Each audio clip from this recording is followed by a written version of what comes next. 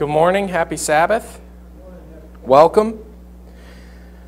We are continuing our discussion in the prophetic fulfillment of the antitypical Day of Atonement. This is the 7th installation in this feast day section. It's so important because we are living in that time of the Day of Atonement because it's been taking place ever since 1844. The last few sermons, we've labored to set in stone the start date of 557 BC and see at every single turn that the fulfillments that were in Daniel chapter 9, verses 24 through 27, that at every turn, those dates were fulfilled to a T.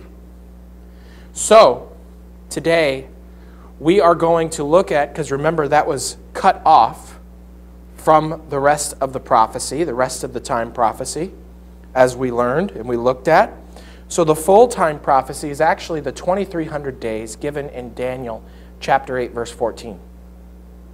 So today, what we are going to look at is we are going to look at that time period, 1844, and see what actually happened, specifically surrounding the date and time of fulfillment of that prophecy.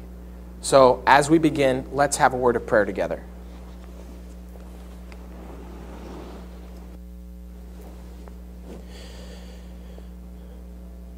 Dear Father in heaven, please help us to understand your prophecies. Help us to understand the lessons you would have us to learn from the Day of Atonement, the antitypical Day of Atonement, the fulfillment of it, and the Millerite movement. Help us to understand the great lessons you are trying to have your people understand so that they can tell others. Father, we ask that the Holy Spirit would be here with us, that iron would sharpen iron, that you would hide the speaker behind your cross, and through the foolishness of preaching, enliven minds to understand your will. In Jesus' name, amen. So, as a quick recap, this is the 490-day or year prophecy, and it's discussed in weeks. This is actually the only place that I know of where it's broken up into weeks. It's only weeks. It's not days or months. Sometimes we see months. Or years, 3.5 years, like you see in Daniel chapter 7.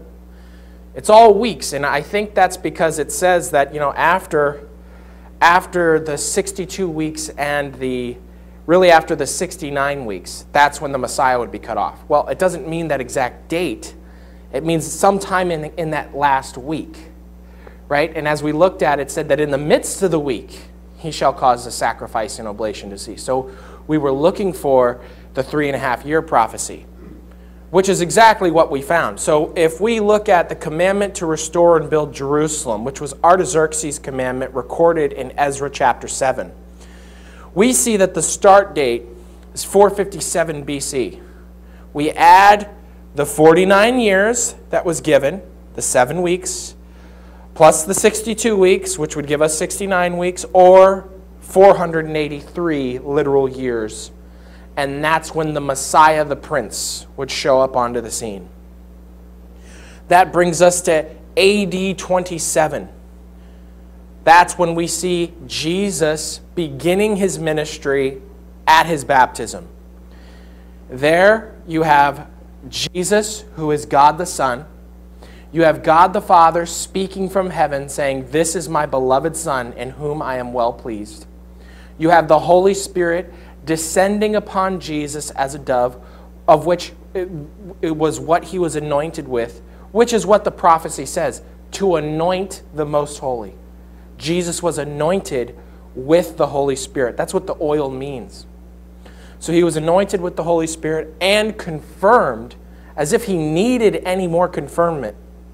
But he was confirmed again through John the Baptist as well, who was a son of a Levitical priest, probably the highest spiritual authority as far as bloodlines national Israel is concerned, the highest spiritual authority that could be encapsulated in a human being was in John the Baptist. And he affirmed Jesus' ministry.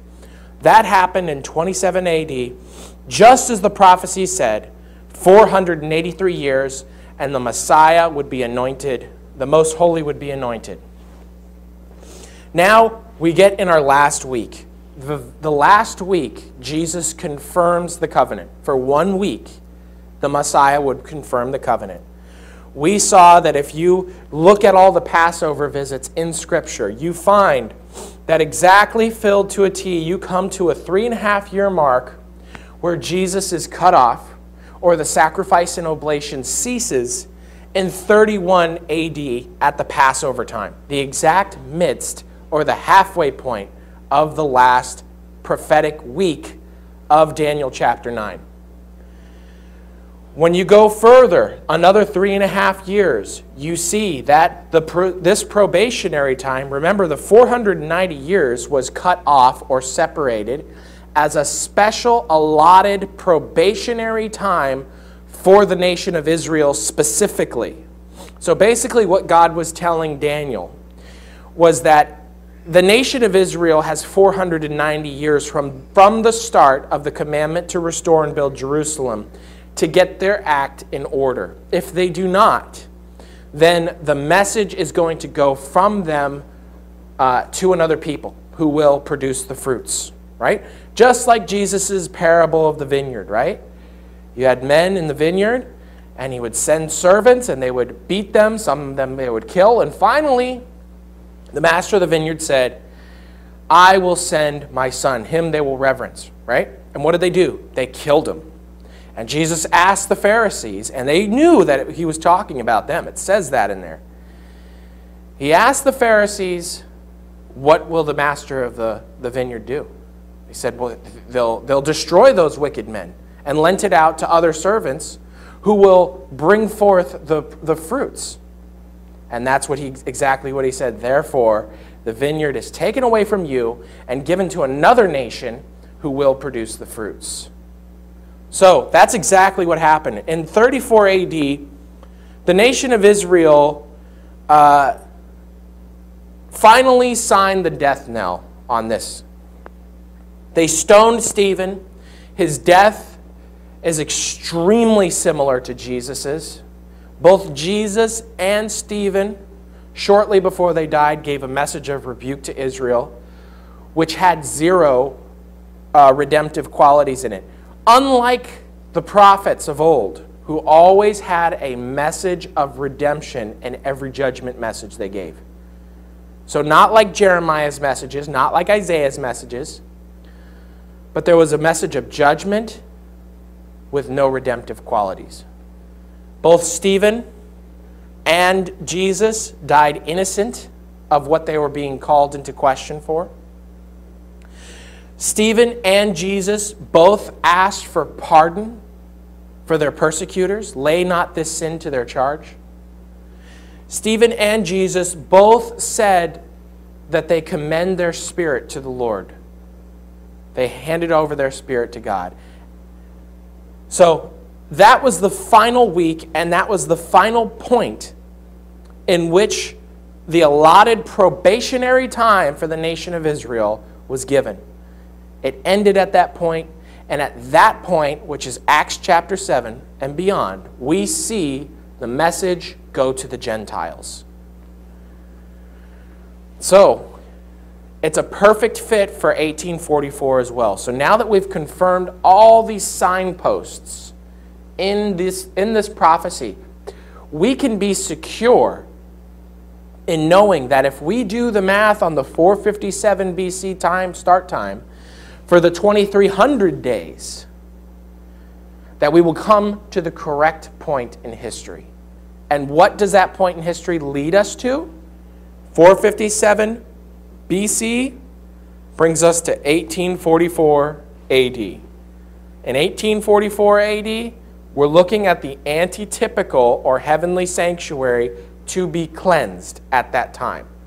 just like it says in Daniel chapter 8, verse 14. Now, let's take a look at exactly what happened with the Millerites. This is from a book by James White, Sketches of the Christian Life and Public Labors of William Miller, page 182.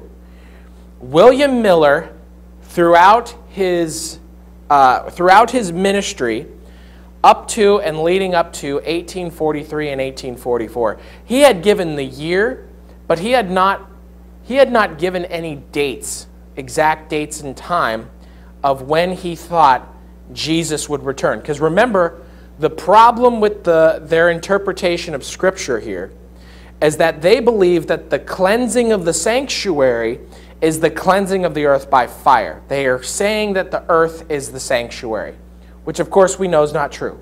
The sanctuary is the sanctuary that's in heaven, spoken of by Hebrews chapter 8 and chapter 9. So this is what he does. At this point, William Miller is prodded and prodded and prodded by the people to give dates. Sounds similar to today, right? Well, William Miller, sadly, he finally caves into this request, and this is what he said. My principles in brief are that Jesus Christ will come again to this earth, cleanse, purify, and take possession of the same, with all the saints, sometime between March 21st, 1843, and March 21st, 1844. And he was basing that time period off of the rabbinic calendars, which was a problem because there were errors in that calendar. So his time period extends one full year from March 21st, 1843, up to March 21st, 1844. And this was the chart.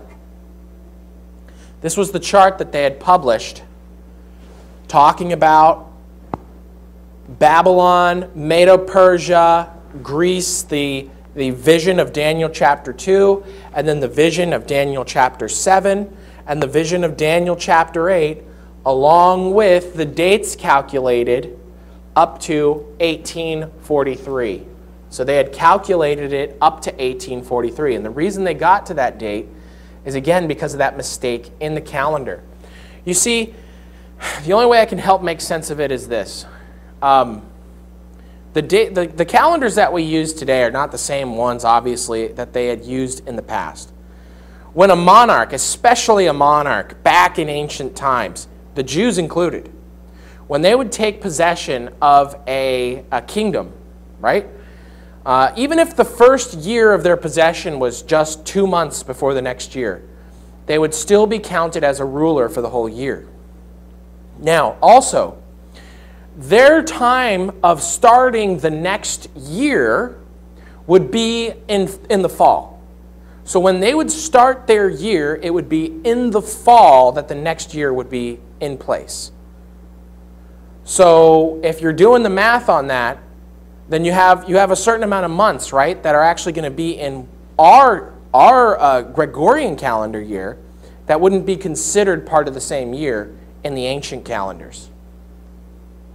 So let's take a look at this. This is from a book by Leroy Froom, Prophetic Faith of Our Fathers, Volume 4, written in, republished probably in 1982, page 796. And I'm using this quote specifically to show you exactly what happened with the calendars specifically. That's the context of the quote. So, as far back as April, and then in June and December of 1843, and in February of 1844, months before Miller's original date expired for the ending of the Jewish year 1843, at the same time of the vernal equinox in 1844, his associates, Sylvester Bliss, Josiah Litch, Joshua Himes, Nathaniel Southard, Apollos Hale, Nathan Whiting, and others came to a definite conclusion. This was the solution of Daniel's prophecy. This was that the solution of Daniel's prophecy is dependent upon the ancient or original Jewish form of lunisolar time, and not upon the altered modern rabbinical Jewish calendar, which was the one they were using. They therefore began to shift from Miller's original date for the ending of the 2300 years at the equinox, March 21st, in March, over to the new moon of April 1844. So that's why there was a shift. Originally, there's a couple shifts here. Originally, it's March 21st to March 21st, 1843 to 1844. Then they shifted again because now they're looking at the new moon in 1844, which would take place in April, about a month later. It goes on, it says, let me repeat that. They therefore began to shift from Miller's original date for the ending of the 2300 years at the equinox in March over to the new moon of April 1844. Okay, so I read that. So they shifted it 1 month to try to correct for the problem with the rabbinical calendar they were using. And now I want to point out there have been issues with the Jewish calendars. This is why it's really important. It's really important to mention this, because when we get on the subject of Jesus died on Wednesday, things like that, what people will do is they'll take the Jewish rabbinical calendar and they will turn the clock back to AD 31. And guess what day the Passover falls on in AD 31 according to the rabbinical calendar? It's not a Friday, it's Wednesday. But there's problems with the rabbinical calendar. There's been errors. And this is one of the errors that is pointed out by Jonathan Gray. In his book, The Forbidden Secret, page 29, he says, Rabbis Akiva and Ben Halafta also slashed out 160 years from the Persian Jewish calendar to nullify the named ones, who's Jesus, fulfillment of Daniel's 490-year prophecy. That's right, 160 years of real time was ripped out and thrown away. So back in the days of the apostles, they messed with the calendar and ripped out 160 years just so that they could say that Jesus was not the fulfillment of the 490-year prophecy, the things that we've been going over. So was it ever put back together correctly? Who knows? Obviously not if William Miller's calculations were off and then their new moon calculation was off after that. They had problems with this calendar. That's why when people do their research on the Jesus died on Wednesday thing, you'll get all sorts of answers. I've seen the Passover ending on a Monday, a Wednesday, and all sorts of days of the week, depending on which Jewish calendar, rabbinical calendar, Kariot calendar you're using. So just be real careful with that assumption. Real careful. So 1843, the spring passes. In 1844, the spring passes. Jesus doesn't return. These are my words here. After the time periods from March 21st, 1843 to March 21st, 1844, and then April 18th or 19th in 1844, that extra time added on, they came and went with no return of Jesus Christ.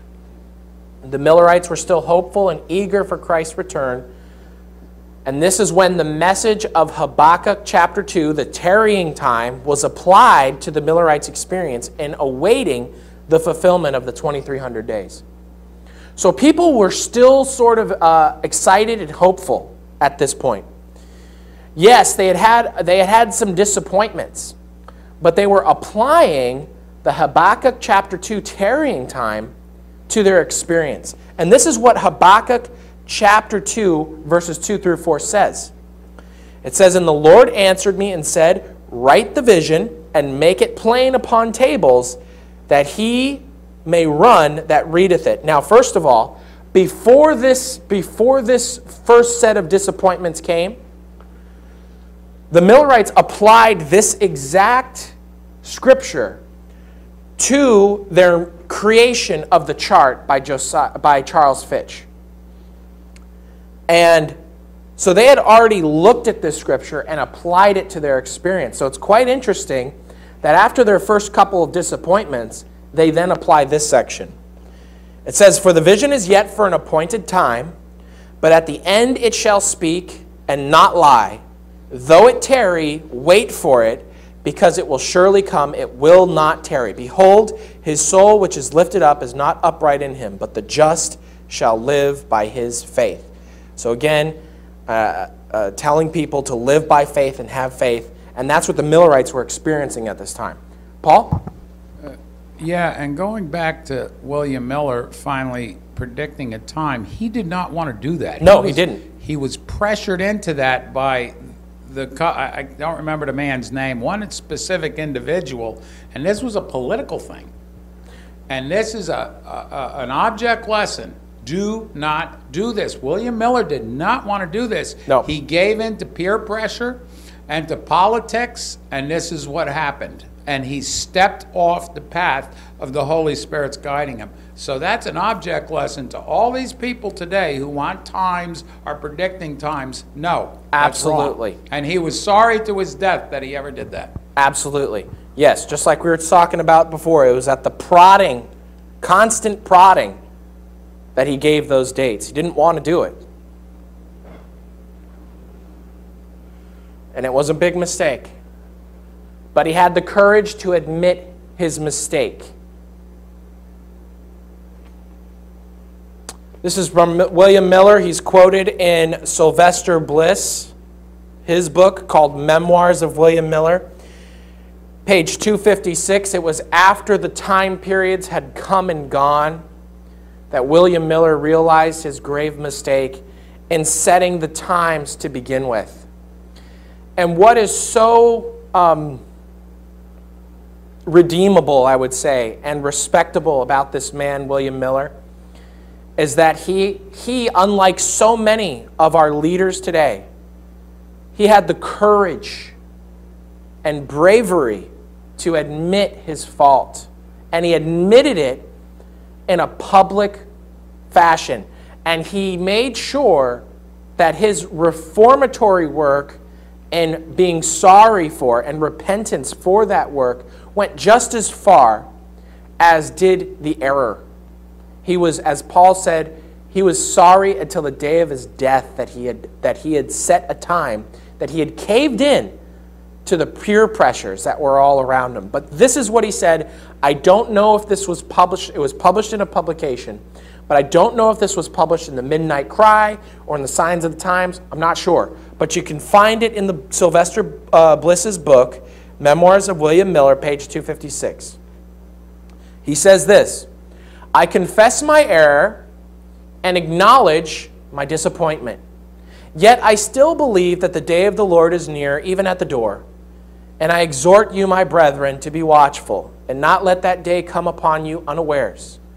The wicked, the proud, and the bigot will exalt over us. I will try to be patient. God will deliver the godly out of temptation, and will reserve the unjust to be punished at Christ's appearing. Folks, he was willing to admit that he was wrong for time setting. How different is that from individuals such as this?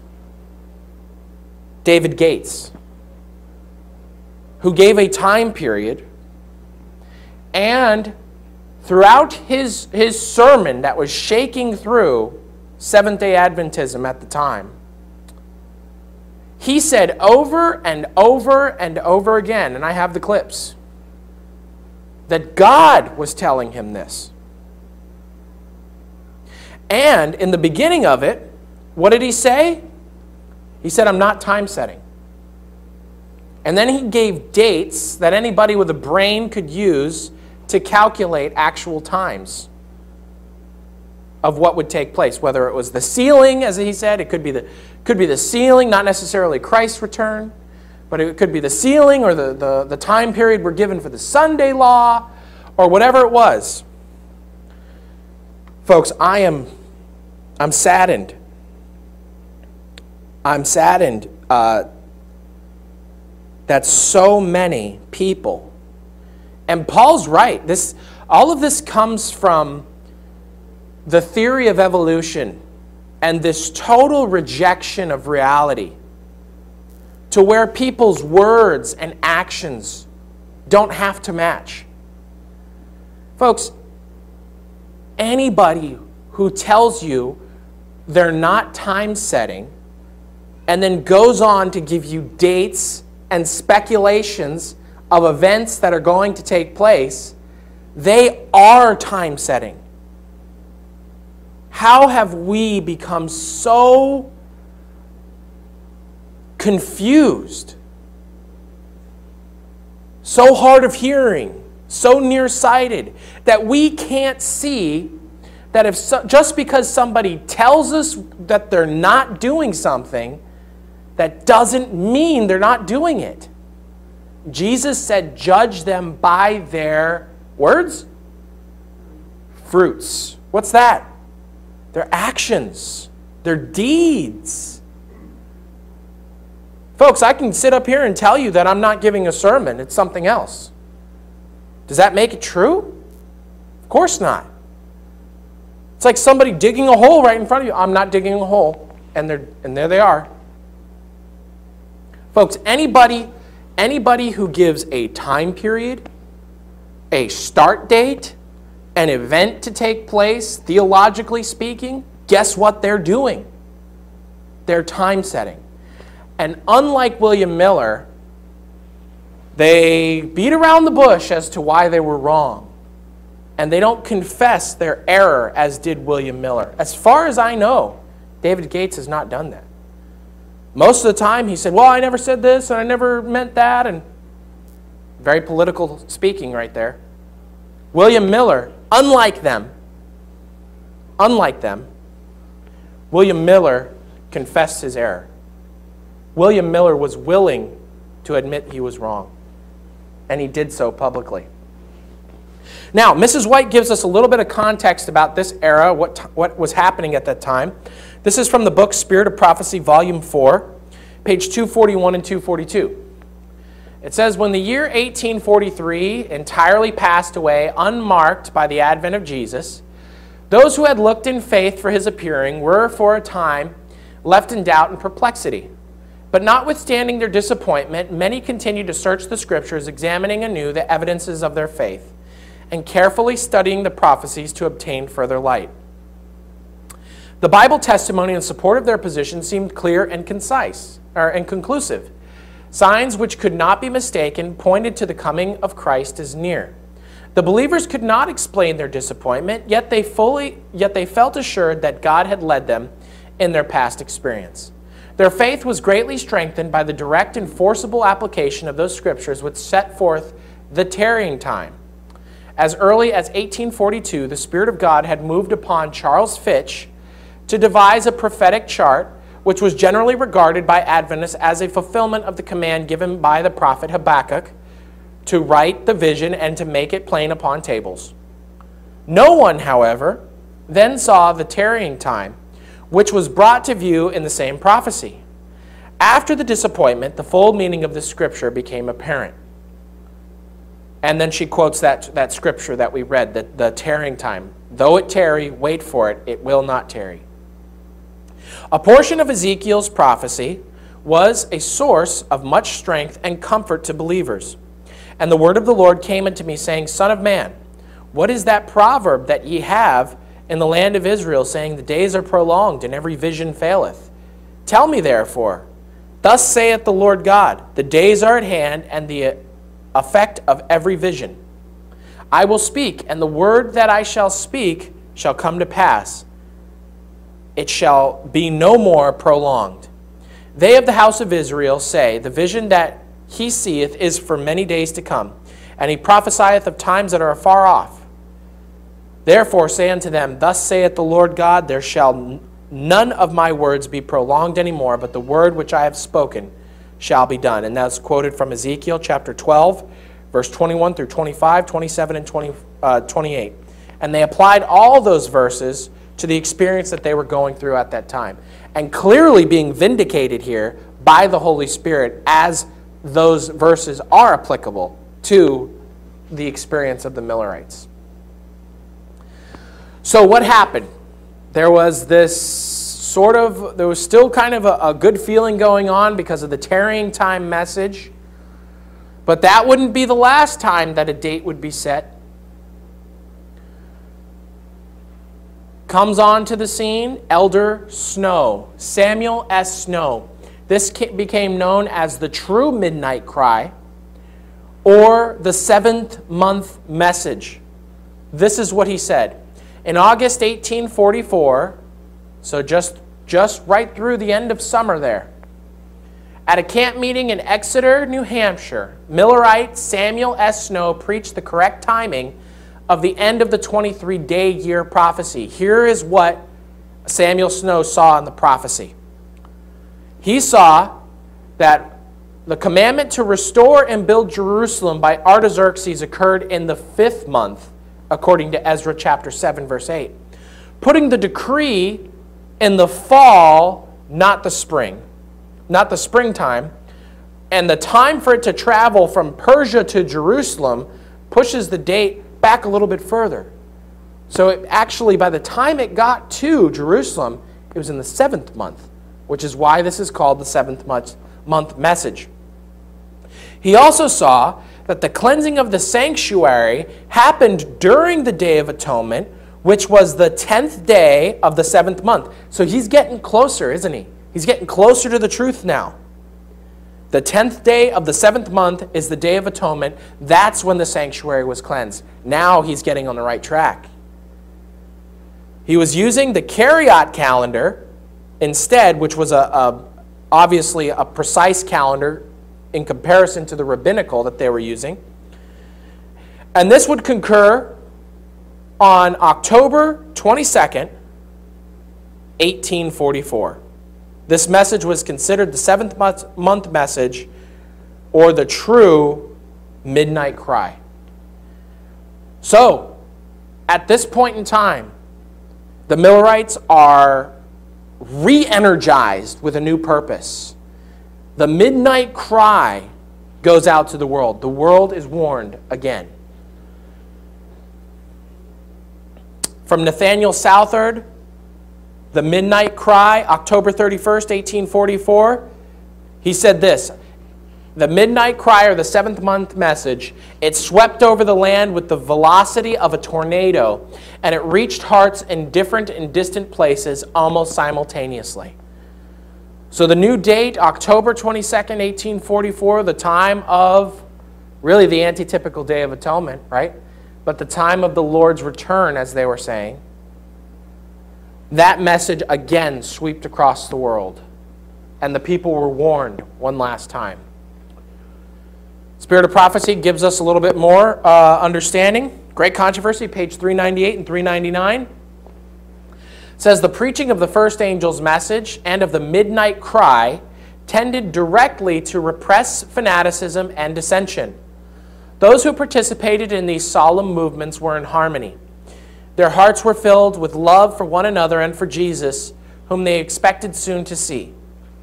The one faith, the one blessed hope, lifted them above the control of any human influence and proved a shield against the assaults of Satan. While the bridegroom tarried, they all slumbered and slept, and at midnight there was a cry made, "Behold, the bridegroom cometh. Come ye out to meet him." Then all those virgins arose and trimmed their lamps. Matthew chapter 25, verse 5 through 7. So they directly connected their experience with the midnight cry that was given with the 10 virgin parable of Jesus Christ in Matthew chapter 25. The Holy Spirit goes on, the pen of inspiration goes on here. In the summer of 1844, midway between the time when it had been first thought that the 2300 days would end, and the autumn of the same year to which it was afterward found that they extended, the message was proclaimed in the very words of Scripture: "Behold, the bridegroom cometh."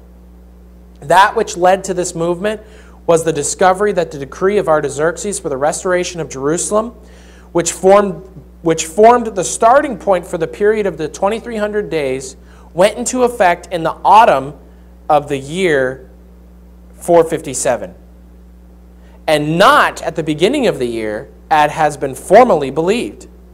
Reckoning from the autumn of 457, the 2300 years terminate in the autumn of 1844. So what they figured out basically was this.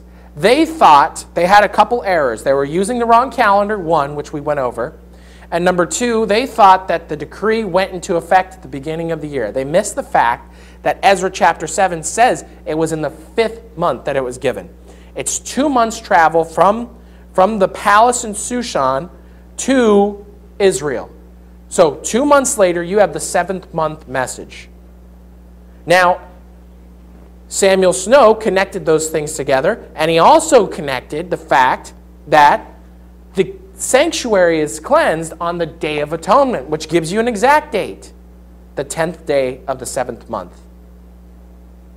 So the 10th day of the 7th month happened to be October 22nd, 1844. And they based this off of the parable of the 10 virgins.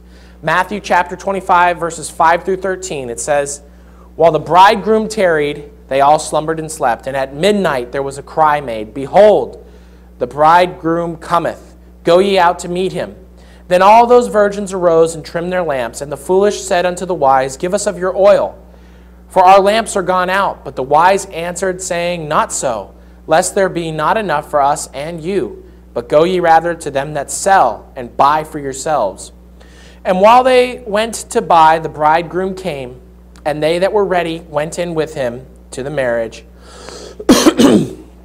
and the door was shut.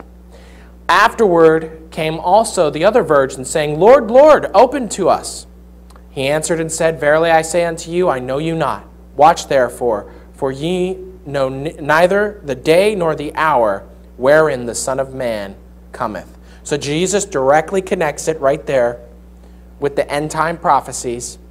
And the Millerites, always Bible-based in everything that they followed. Nothing was just fanatical emotionalism. Now, some of that stuff was going on. But their doctrines, their principles, were founded upon the Scriptures themselves. Every time.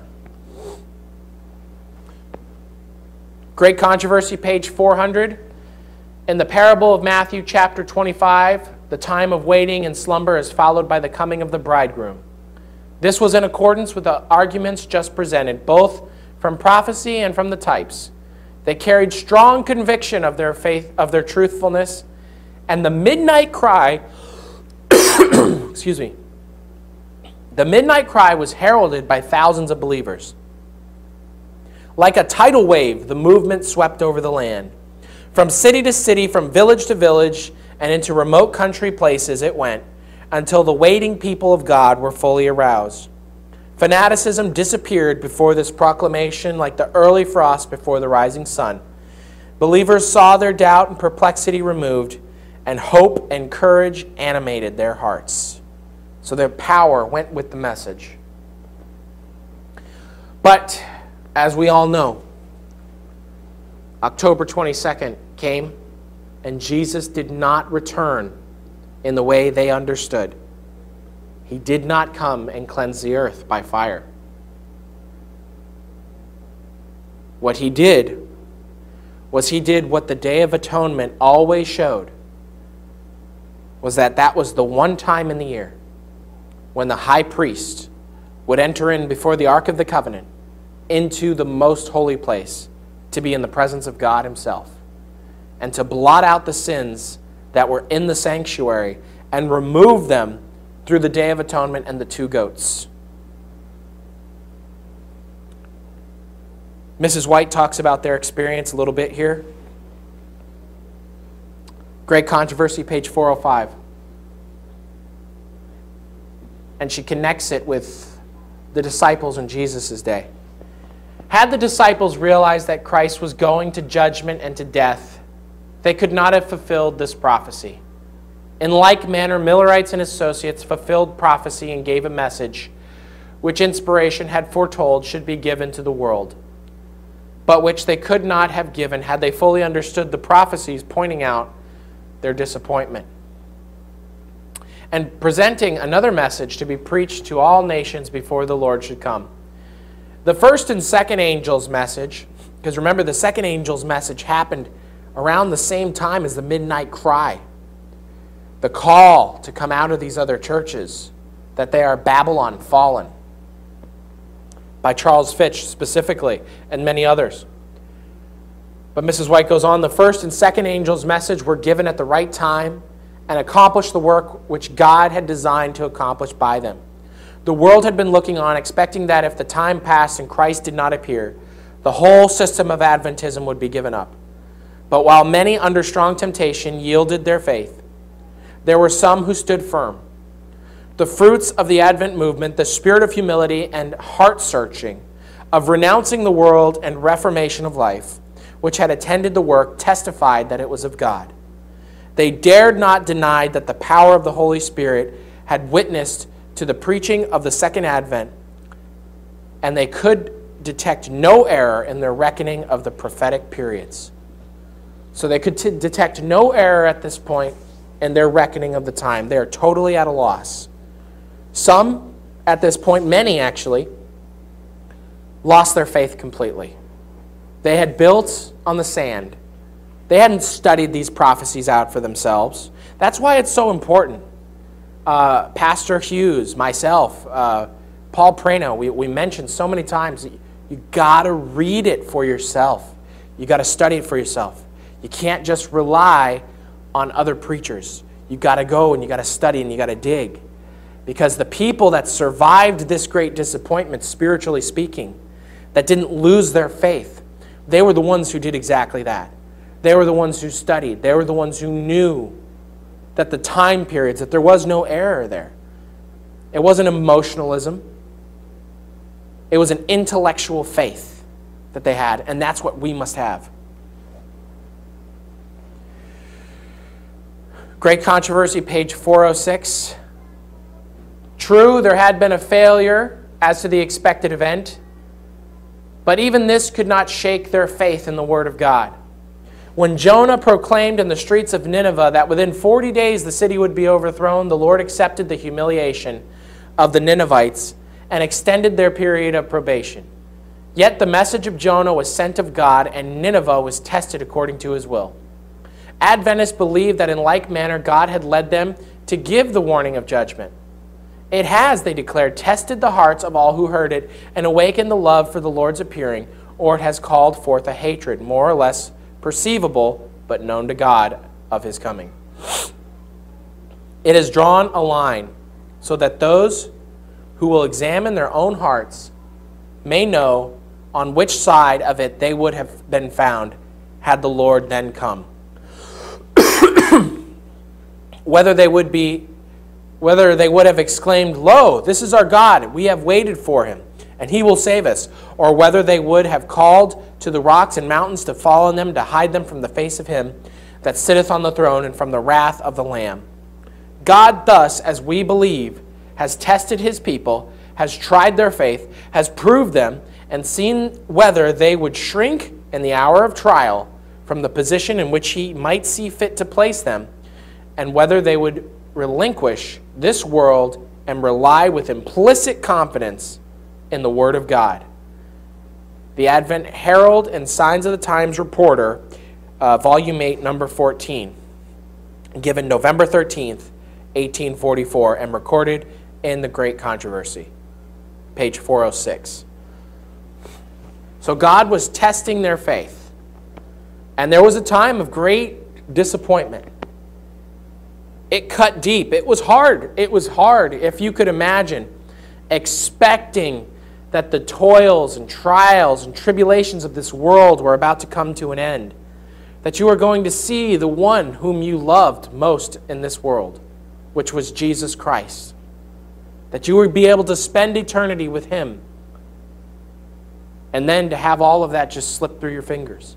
Yes, God was testing them, but it was a trial for them. This is some of their experience here. Hiram Ebsen, in an undated manuscript of his life and experience, and this is quoted in George Knight's book, William Miller and the Rise of Adventism, written in 2010, page 184. Hiram Edson, he said this: "Our fondest hopes and expectations were blasted. and such a spirit of weeping came over us as I had never experienced before. It seemed that the loss of all earthly friends could have been no comparison. We wept and wept till the day dawned. Could you imagine being that heartbroken and that sad that you would cry literally all night? He says, I mused in my own heart, saying, my Advent experience has been the richest and brightest of all my Christian experience. If this had proved a failure, what was the rest of my Christian experience worth? Has the Bible proved a failure? Is there no God, no heaven, no golden home city, no paradise? Is all this but a cunningly devised fable? Is there no reality to our fondest hopes and expectation of these things? And thus we had for something to grieve and weep over, if all our fondest hopes were lost. And as I said, we wept till the day dawned. It was a tough experience, folks. It was a tough experience when they misinterpreted the event that was to take place. They were right on. They were right on with the time. But they misunderstood the event, just as the apostles had done the same. The disciples of Christ. They thought Jesus was going to come and take over Israel, become its king, shake off the shackles of Rome, and eventually conquer the entire world. They are expecting a return of a conquering king like David. They misunderstood his mission. They misunderstood his event that was to take place. That Jesus was coming to conquer the devil himself.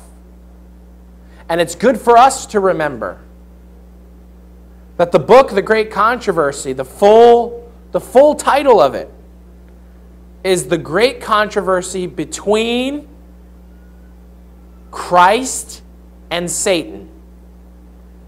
It doesn't say the great controversy between me and the world. It doesn't say the great controversy between God's people and the Pope, does it?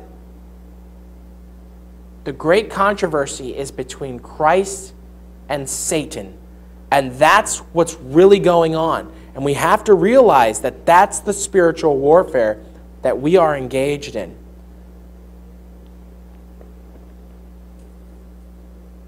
Hiram Edson, though his hopes seemed shattered, he did not let go of his faith. He wanted to study further. He was praying for light like many others were. This from lineagejourney.com, an article on Hiram Edson, the farmer in the cornfields, is what it's called.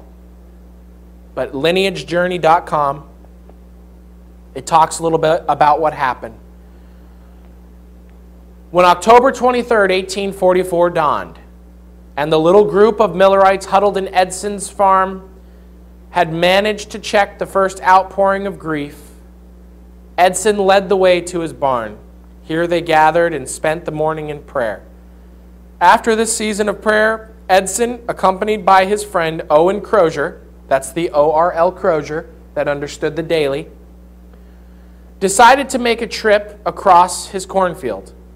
They wanted to visit some of their Millerite neighbors and encourage them. As they were making their way across the field, Edson stopped short and seemed to stare straight ahead. Puzzled, Crozier pulled to an abrupt stop behind him, calling out, "Brother Edson, what are you stopping for?" To which Edson replied, "God is answering our morning prayer, giving light regarding our disappointment." Edson later explained that as he was walking, he felt as if a hand was laid on his shoulder, and he seemed to have a vision of the heavenly sanctuary where he saw that Jesus had that very day entered into the most holy place of the heavenly sanctuary to begin the work of judgment. Crozier and Edson, along with their friend and neighbor Franklin B. Hahn, spent the next several weeks and months poring over their Bibles, studying the themes of the sanctuary and judgment. In March of 1845, They published their findings in a small paper called The Day Dawn. Crozier, being a school teacher, wrote the article, while Edson and his wife sold their best silverware to raise money to fund the publication. And Hahn had the material published. Wow, so they published it from a sacrifice. Paul was talking about sacrifice this morning. They published it at a loss to themselves. Praise the Lord. I pray that that spirit would be imbued in us. But he was given the key. He saw that Jesus at that day had entered into the most holy place of the sanctuary. Now, the difference between this and other cult movements that try to spiritualize away things that don't happen on the days that they happen is that they didn't reinterpret Scripture after the fact. What they did was come to the correct understanding of what the Day of Atonement was always talking about the whole time. They misinterpreted the event that was to take place. Unlike cults today that will say, yes, we are going to have Christ return on such and such a date. And then they're out there and they're staring at the stars and then nothing happens. And they say, oh, well, Christ did return. It was a spiritual thing. Totally different than this, which was based off of Scripture. He saw that he had misunderstood the event. He was given a vision where he was looking into the heavenly sanctuary. And obviously, there was a period of misunderstanding with him because he was crying so much about the disappointment. But as he went back, this is key, as he went back to his Bible and studied what the cleansing of the sanctuary meant, the Day of Atonement and the Day of Judgment, what all of those things really were pointing to, it was at that time that they understood that October 22nd, 1844 began the antitypical Day of Atonement, and Jesus went from the daily ministration into the yearly ministration. And this is what was lost, the daily that was taken away by the Roman Catholic Church. This was regained when Hiram Edson had this vision, the understanding of the sanctuary. Now, Mrs. White talks about him a little bit. This is Selected Messages, Book 1, page 206 and 207. She says, many of our people do not realize how firmly the foundation of our faith has been laid. My husband, Elder Joseph Bates, Father Pierce, Elder Edson, and others who were keen, noble, and true were among those who, after the passing of the time of 1844, searched for the truth as for hidden treasure. I met with them, and we studied and prayed earnestly. Often we remained together until late at night, and sometimes through the entire night, praying for light and studying the Word. Again and again, these brethren came together to study the Bible in order that we might know its meaning and be prepared to teach it with power.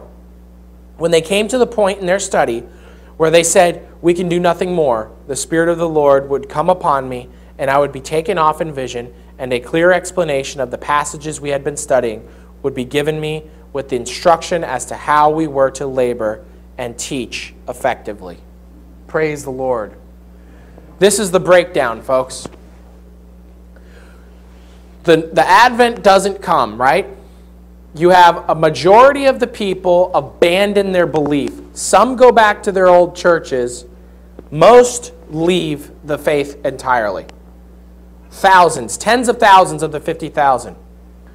Another, no Advent comes. They just start setting other dates. Hundreds of them do that. Another one says Jesus did come. It was spiritualized. And they start the Holy Flesh movement, and they end up joining the Shakers. Those who end up setting all these other dates, they start the Advent Christian Church and later on the Jehovah's Witnesses. Dozens, folks, dozens said that the date was right, but we misinterpreted the event, that the cleansing of the sanctuary meant the pre-Advent judgment. Dozens became the Seventh-day Adventist Church. And this will be our last quote. This was our last slide here, so we're out of time. But I wanted to point out that around 1844 and after 1844, you had all sorts of insane, satanic things, principles, beliefs pop up throughout the world. Here's a few examples. Charles Taze Russell became the founders of Jehovah's Witnesses, was converted to Adventism by Jonas Wendell in 1870. Charles Darwin published his book, The Origin of Species, in 1859. Karl Marx and Frederick Engels published the Communist Manifesto in 1848. Offshoots of true Millerism founded Holy Flesh Movement, which was a pre-runner of Pentecostalism and the charismatic movements we see today. The Codex Sinaiticus, a corrupt version of the Bible, is hailed as the oldest, most reliable, discovered by a fake Protestant, Constantine von Tischendorf, with strong ties to Rome, and he found that Bible, the oldest Bible, in 1844. Civil war breaks out in the 1860s, and Rome tries to overthrow the United States. These are still the philosophies that we are living with today. Isn't that amazing? The charismatic movement has swept over Christianity like a tidal wave. Communism, and so many other things. We're out of time, folks. Let's pray.